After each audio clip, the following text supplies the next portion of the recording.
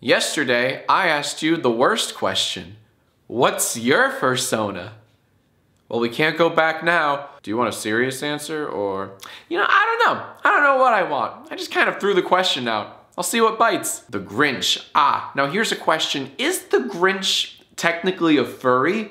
And if he's a furry, would that make all of the Who's in Whoville furries? Because they're clearly not human. And there's no chance a loving God made them. Dex Dogtective from the movie Food Fight. I suppose that counts. Whoa, whoa, whoa. Whoa, whoa, whoa. This one took me a while, but I eventually did get the reference. And yes, Crash is a furry. He's wearing pants. Jabba the Hunk, he thick AF. How do you do, fellow kids?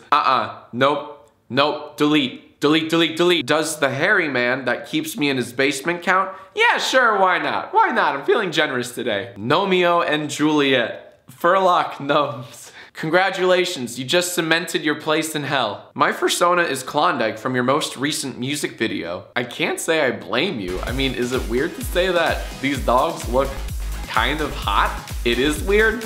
Oh well, I blame the animator.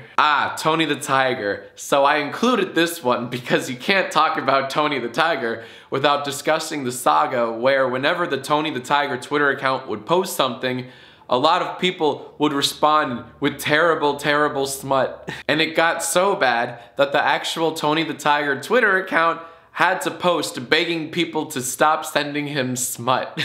Let's keep things great and family friendly.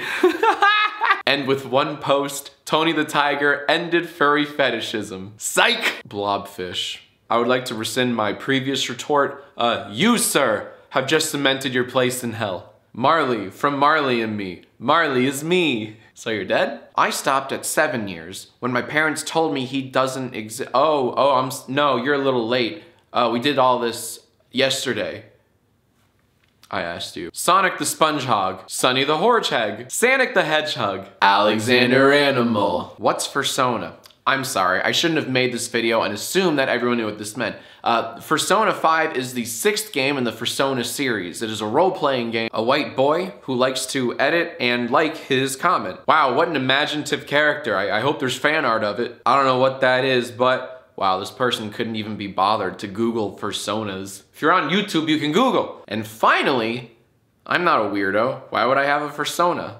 Shame on you. Oh, the ignorance. Everyone has a fursona of some sort. For example, my fursona is today's sponsor, Verve.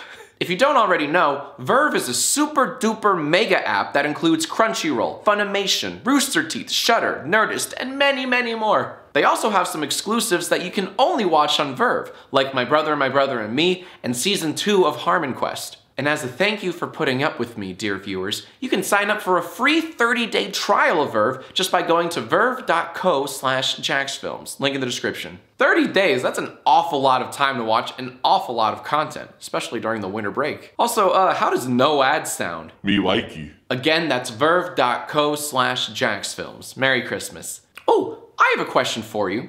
What is the title of Star Wars Episode 9 going to be? Leave your answers in the comments below. I'll pick my favorites in the next episode of YIAY. Please subscribe for more furry smut. Also, click right here to see the previous YIAY episode. Here's the clip. When did you stop believing in Santa? When he stopped believing in me. I heard this image would kill Santa himself. Last I checked, Tim Allen is still alive. Cool, remember that time Tim Allen killed a guy?